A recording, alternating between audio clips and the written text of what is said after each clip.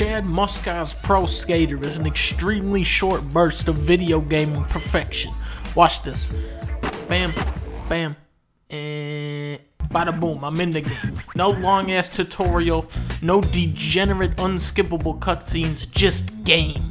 Just good game. Play as the world's first and only pro skater, Chad Muska, as he performs death-defying tricks in exchange for VHS tapes. Oh wow, Now Before Time, cool. This is a very immediate, accessible arcade-style game. You have 2 minutes to go around the level and skateboard shit, you know, smash through a window with your face, collect giant letters and bring them to Elmo. It's as simple as that, and the beauty of this game lies in its simplicity. It nails the core skating mechanics so well, the grinding, the going off a half pipe, stringing together combos. It nails these very basic, essential elements to deliver that second-to-second enjoyment. You know, there's no frustrating, boring slumps. The whole game is the good part of the game. You know, nowadays, game developers, before they're even done developing the core game, they want to go out and add every single feature from every game they've ever seen. They're like making a pizza and there's no cheese on there, but now they want to go ahead and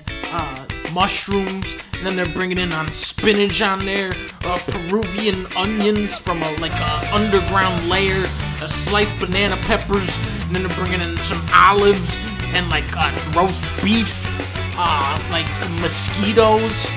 And then you just have this abomination that nobody should eat, and it costs $60. When you could just have a pepperoni pizza, you know, it's the simplest thing. Everybody loves it. It costs like $5, and that's what this game is. And I love it. It's a masterpiece. I give it a 5 out of 5. I love this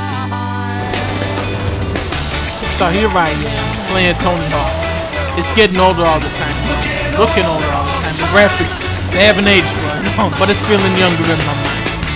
And here I am, doing everything that I can, pouring it on to what I am, pretending I'm Superman!